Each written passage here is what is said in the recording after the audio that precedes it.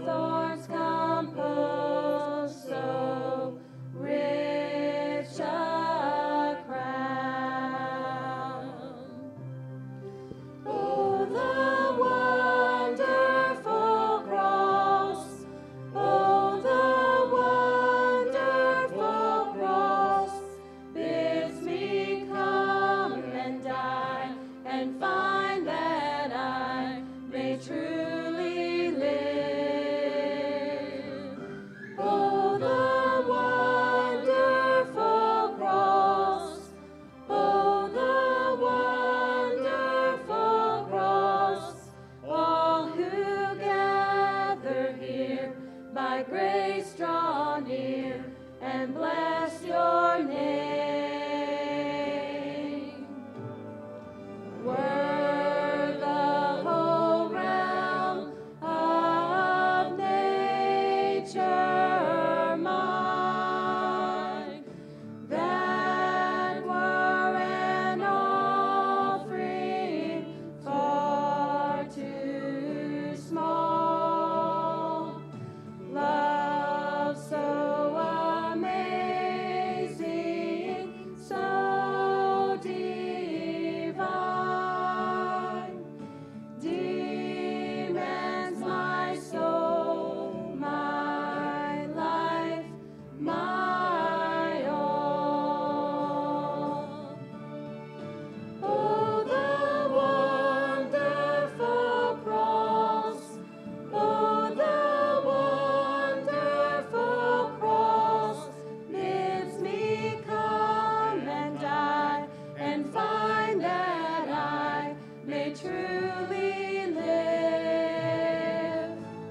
Oh, the wonderful cross, oh, the wonderful cross, all who gather here by grace draw near and bless your name.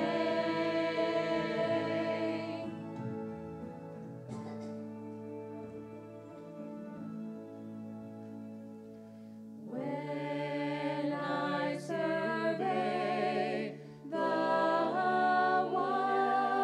wondrous cross.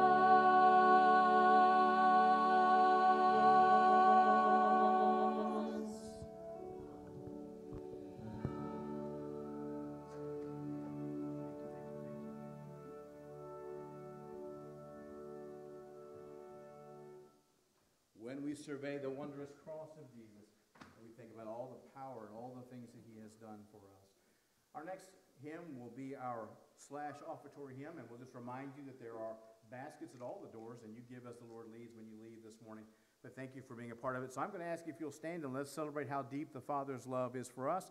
And as we begin this song, we will dismiss Children's Church at this time as well. How deep the Father's love for us. Let's stand and sing together.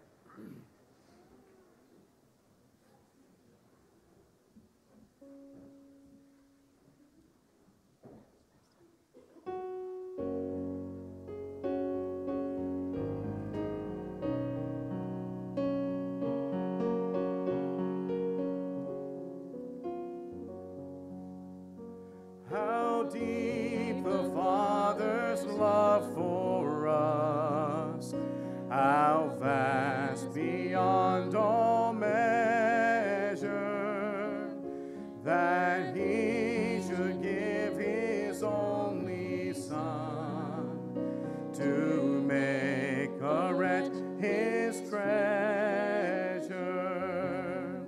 How great the pain of searing loss, the Father turns his face away, as wounds which mar the chosen one bring many sons to glory.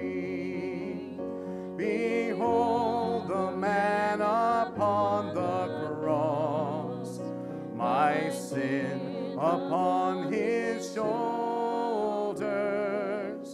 Ashamed I hear my mocking voice call out among the scoffers.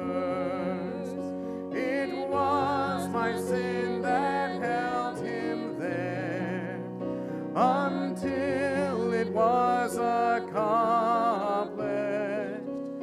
His dying breath has brought me life. I know that it is finished. I will not boast in anything, no gifts, no power, no wisdom, but I will boast in Jesus Christ, his death and resurrection.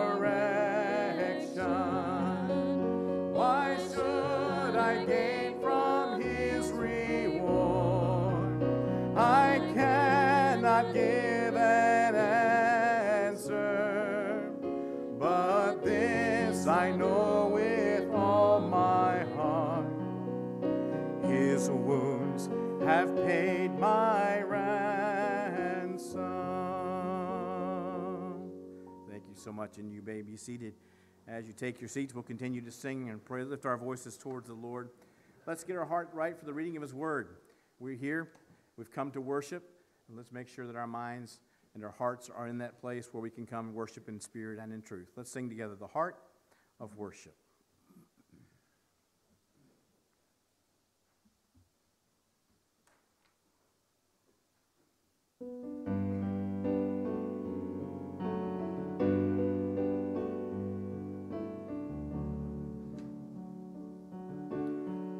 When the music fades, all is stripped away, and I simply come,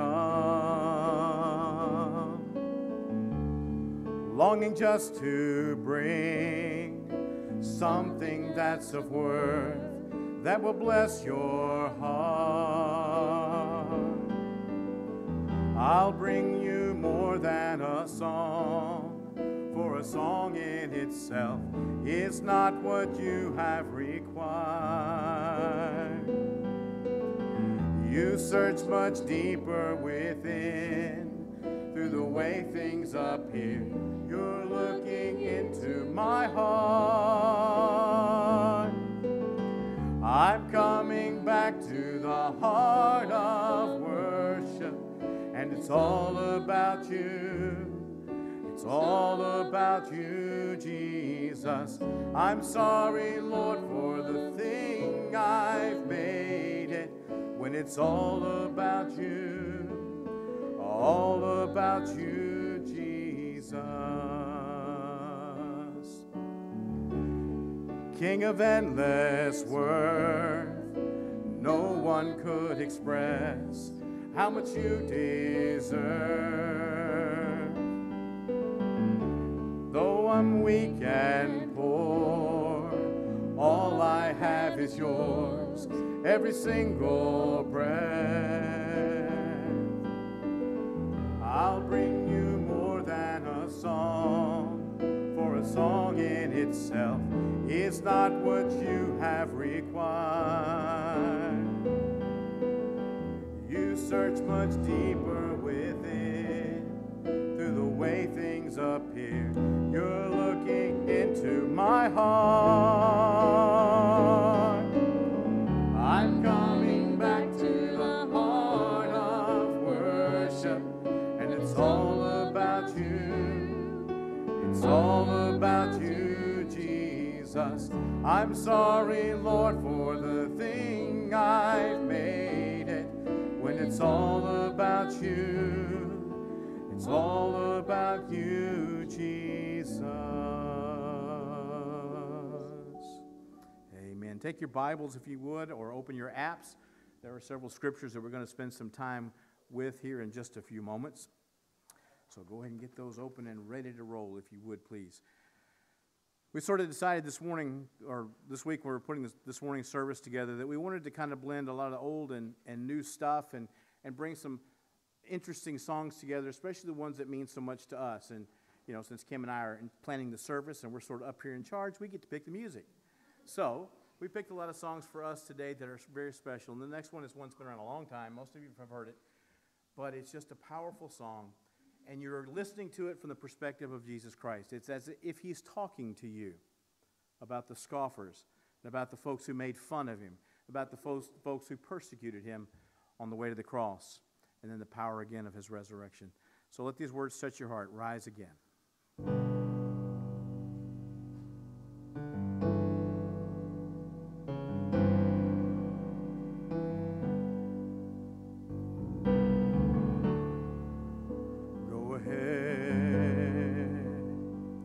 Drive the nails in my hands, laugh at me where you stand. Go ahead and say it isn't me. The day will come when you will see, 'cause I'll rise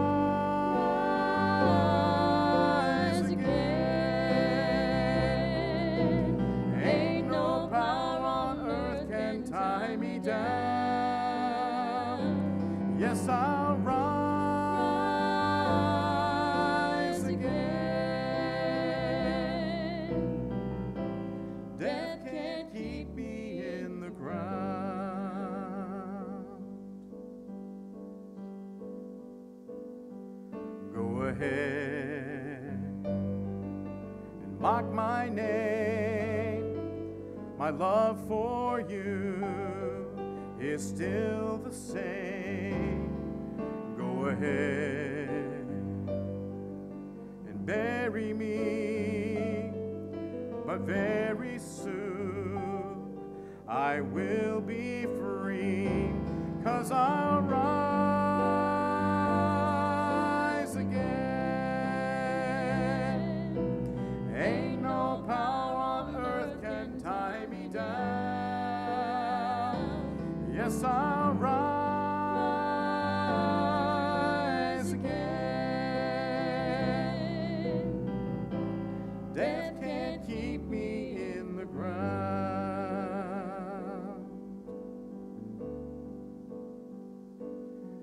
Go ahead and say I'm dead and gone, but you will see that you were wrong. Go ahead, try to hide the sun, but all will see that I'm the one.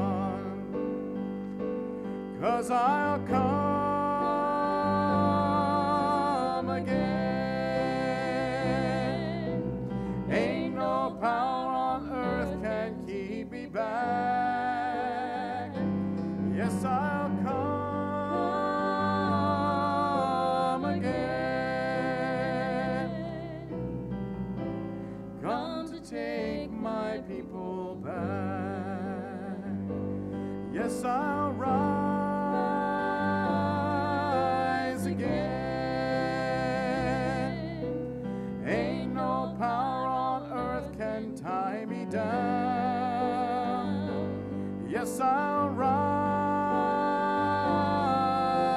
again. Death can't keep me in the ground. Gracious God, we thank you for the blessings of this day, for the promises of the verses of this music that we've been singing that reminds us of your power. Lord, we know you came once, we know you're coming again. But until that day, we thank you for the power and the presence of the Holy Spirit that we have the opportunity to fellowship daily with in our journey of faith. Now, Lord, we ask that you bless us as we go through the reading of your word. So speak to us, Father, through your word. In Jesus' name we pray. Amen. So last Sunday in all of our Christian churches, we celebrated the triumphant entry of Jesus into the city. It was that Palm Sunday service, and we celebrated with the waving of the palm branches as the kids came in, and we talked about what that meant. Then Thursday, Jesus met with his disciples in that time of celebration of the Passover. He reclined with them at the table, and you may remember, and they explained to them what was about to take place in his life. Then later on that Thursday night, we know that Jesus went out into the Garden of Gethsemane to pray, and while he was there praying, the soldiers came and arrested him. Friday, he's placed on a cross. He breathes his last breath, and the amazing things that we have to always be reminded of is that even in the moments of Jesus' last moments of his earthly life, he was thinking about us. Father, forgive them, for they know not what they do. Then Saturday rolls around. We consider that in the Christian world the day of silence. It was all quiet because Jesus had been removed from the cross and he'd been placed into a borrowed tomb. And a large stone had been rolled in front of the door. But we know what happens on Sunday morning, don't we? And I want us to look with me, please, in the Gospel of Luke, chapter 24, beginning in verse 1. On the first day of the week, very early in the morning, the women took the spices that they had prepared and they went to the tomb. They found the stone rolled away from the tomb.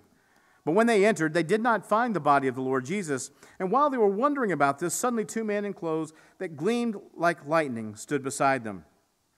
In their fright, the women bowed down with their faces to the ground. But the men said to them, "Why do you look for the living among the dead?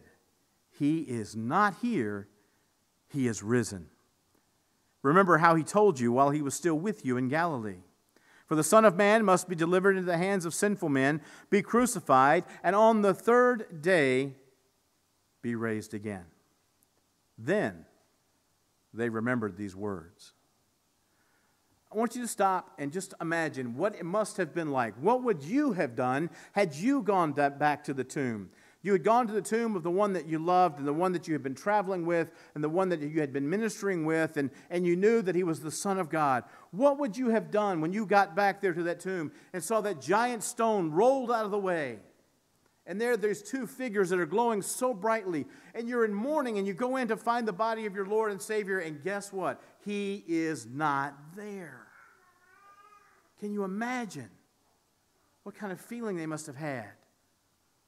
And the response was, remember that he told you these things.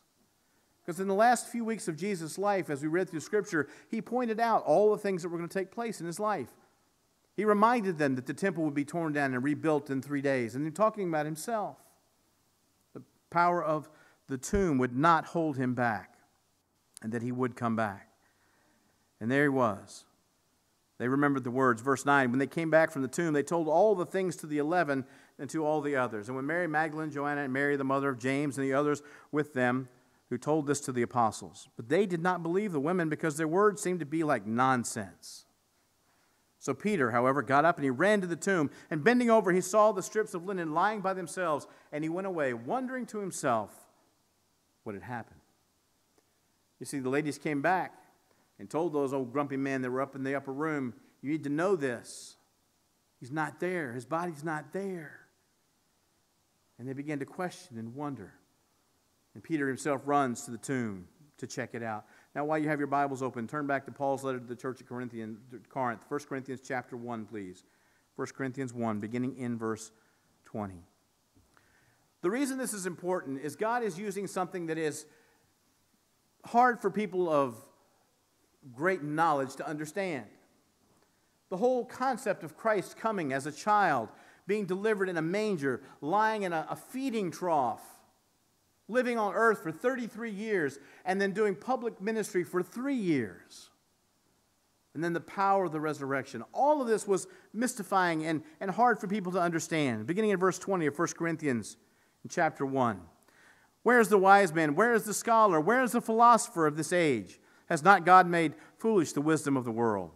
For since the wisdom of God, the world through its wisdom did not know him, and God was pleased through the foolishness of what was preached to save those who believe. Jews demanded miraculous signs, and Greeks looked for wisdom. But we preach Christ crucified, a stumbling block to Jews and foolish to Gentiles. But to those whom God has called, both Jews and Greek, Christ is the power of God and the wisdom of God. For the foolishness of God is wiser than man's wisdom, and the weakness of God is stronger than man's strength. You see, the world's going, this can't be true. This can't really have happened. Those words that Jesus spoke about the fact that he would come and he would live and he would die, but he would come back, this can't be true, can it? But for those who were witnesses to all of this, it was absolute truth. And for us today, as we sit in this place and we talk about this incredible biblical story, we are reminded of this amazing truth, and it brings us hope for the possibility of our own resurrection. It brings us hope for the possibility of having the opportunity to walk in fellowship daily with the power and the presence of the Holy Spirit.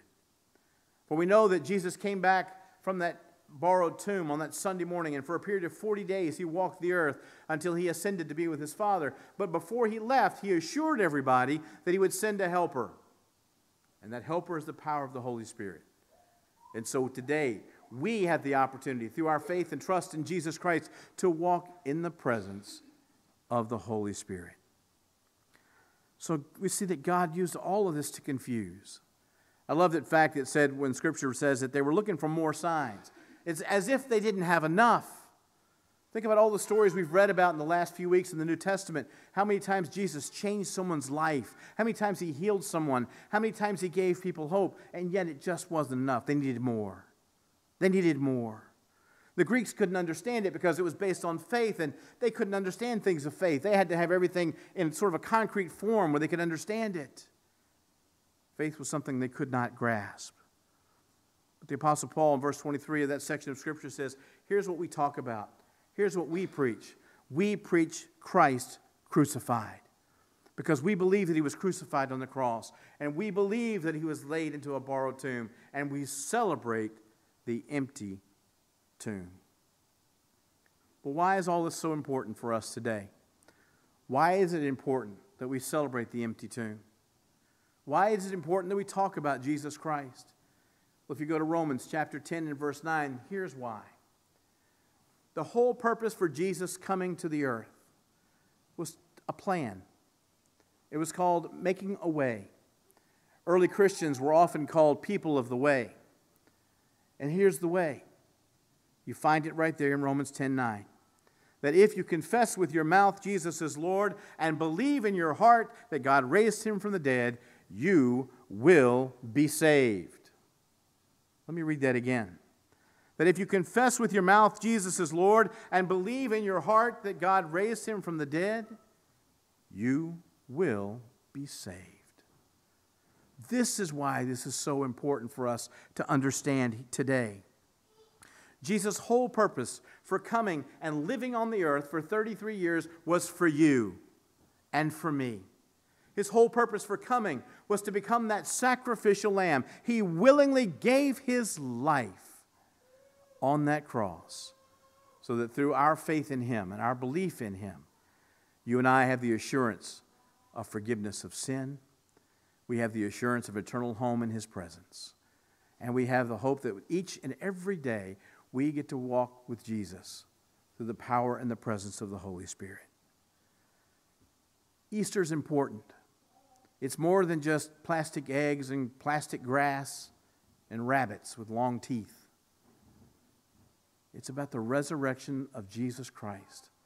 It's about the fact that he gave absolutely everything for you and for me today. And I hope you understand that. You are loved so much that Jesus willingly laid his life down on that cross to pay the price for sin. Because sin is what keeps us away from God. The price had to be paid. We could not pay it, but Jesus willingly paid it. And by putting your faith and your trust in Jesus Christ as your Lord and Savior, you get to experience the hope and the power of the resurrection. My prayer for you this morning as we come to this Easter service, and it's so awesome to see everybody here today. It's been a while since we've had this many people gathered together since this pandemic thing started. But today we get to come and we get to celebrate with each other, through fellowship with each other, most important, fellowship with the Holy Spirit, and we get to say thank you to God for what he's done for us. I said it last week and I'll say it again. If you get nothing out of this for the last week or this week, the most important thing that you need to understand is God loves you. And his Son loves you so much that he gave his life for you so that you could live for him. I hope you understand that today on this Easter morning sunrise celebration services that we've been having today. That you understand how much he truly loves you. It confounded the wise. They couldn't understand it. And that's okay. But we understand it because it's faith. Believing in something that you can't necessarily see, but you know the power is there and you know that it's real. We often explain to our kids, believing in the Holy Spirit is like the wind. We don't see the wind, but we feel the wind. We see what the wind can do. The Holy Spirit is much the same way. We can't see the Holy Spirit, but when you put your faith and trust in Jesus Christ, you have the opportunity to feel what the Holy Spirit can do in your life every day. And so I hope and pray that this Easter Sunday is an important day for you because it's a day of your celebration of faith, celebration of love in Jesus Christ. For all who call upon the name of the Lord shall be saved. Would you bow your heads for just a moment, please? Easter is always a fun time for family and get-togethers, celebration of spring, warmer weather, greener grass, pretty flowers. But it's also a celebration of the wonderful power of God to show his love for us, For Jesus gave his absolute all for you and me today. I hope you'll think about that. I hope you'll think about the power. I hope you'll think about the love that's beyond measure.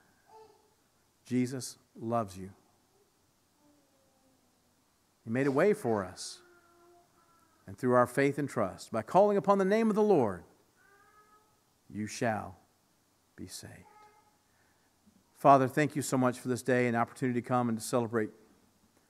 Thank you for Easter, for the power of the resurrection, for the time that we have to come together as brothers and sisters in Christ and celebrate your love. Now, Lord, as we prepare to leave this place to go about our activities, help us to take that power with us. Help us, Lord, to live it out for you each and every day. Thank you for our time together. In Jesus' name we pray. Amen. Today after the service, I'll be around to just talk. If God's doing something in your heart and life and you want to share it, please come and share it with me. You may have seen the post I put up last week. We had an amazing story last week. A young lady came up to Holly and I and shared an incredible story. It was heart-warming. And I want to know what God's doing in your life. So come and share it with me. And I'll be standing here after the service. But right now I'm going to ask that you stand in this hymn of celebration. Because He lives. Let's celebrate it together, all right?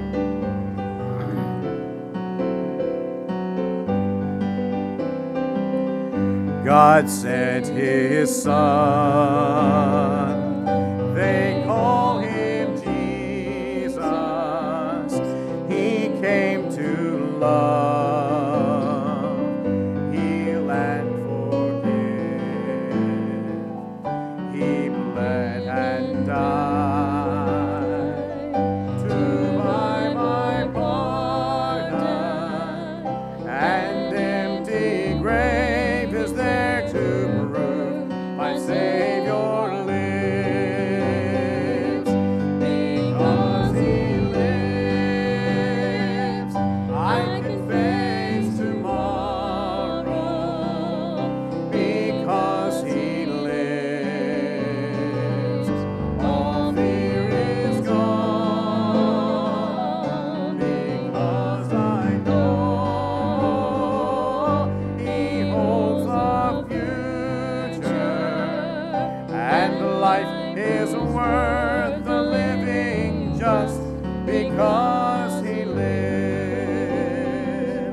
How sweet to hold a newborn baby and feel the pride and the joy He gives. But greater still, that calm assurance this child can face uncertain days because Christ lives. Because He lives, I can face tomorrow. Because He lives, all fear is gone. Because I know He holds the future, and life is worth the living just because He lives. And then one day I'll cross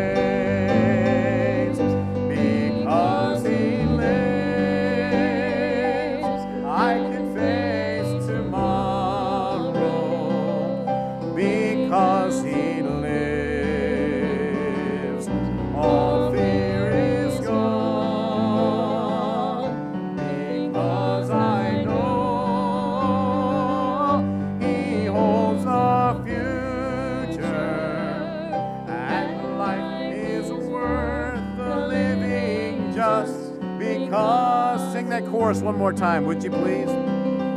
Because he lives, I can face tomorrow. Because he lives, all fear is gone. Because I know he holds the future, and the life is worth the living just because he lives. Amen. Because he lives, we can face tomorrow. Thank you so much for coming today. I pray that God blesses you on this Easter Sunday and that you take some time to remember how much you are loved by our Lord and Savior. And I pray God blesses you. And this week, I hope you have the opportunity to share the love of Christ with someone in some way. If you pray, God, show me that opportunity, I promise you, he will. You may not realize it at the time, but you will be that vessel that God can use to brighten someone's day. So let's go out this week and let's live for him. And let's share the love and compassion of Jesus Christ with a hurting world around us. Thank you so much for coming. There are some announcements there in your bulletins. If you'll take note, please, that we are having Meals on Wheels tomorrow at 9 o'clock. And please make note of that for those of you who would like to participate. And also, I need to ask Ms. Angela Kelly if she would do me a favor this morning and introduce the two newest members that are present today.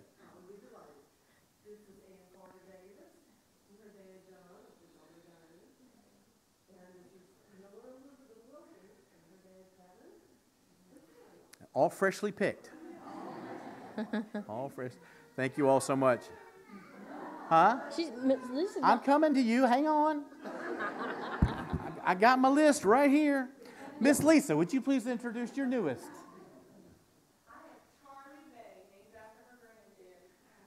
All right. Wonderful. I don't leave anybody else out. Anybody? Raise your hand quick. I did make him a note, Miss Lisa. I got my note right here. I did. But we are so excited. It's always, and folks, I'm one of the preachers. I love kids in their service. They don't bother me because that's the sound of a living church, and I encourage it. And so thank you so much for coming. And I pray God blesses you this week. And be careful out there. Don't let the Easter Bunny bite you. But I pray the good Lord will guide you this week and bless you. Let's pray together. Gracious God, thank you so much for giving us this opportunity to come and to celebrate. As we leave now, Father, we just ask that you guide us. Give us the love and compassion of our Lord and Savior, and help us to live it out in the way that we conduct ourselves this week, through our words and through our actions. Thank you for loving us. And it's in Jesus' name we pray. All of God's people said, amen. God bless. Thank you.